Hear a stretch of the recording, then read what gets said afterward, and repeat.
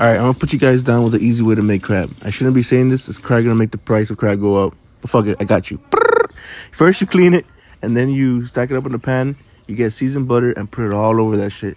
I know you're probably thinking it's not gonna go in, but trust me, bro, it is. With the heat, it seeps in there. You get the tin foil, you cover it up, and now you put it in the oven. 400 degrees for 20 minutes. When it's done, you take it out. You put it on the table with some tin foil and all that stuff in the bottom of your dipping sauce. You're welcome.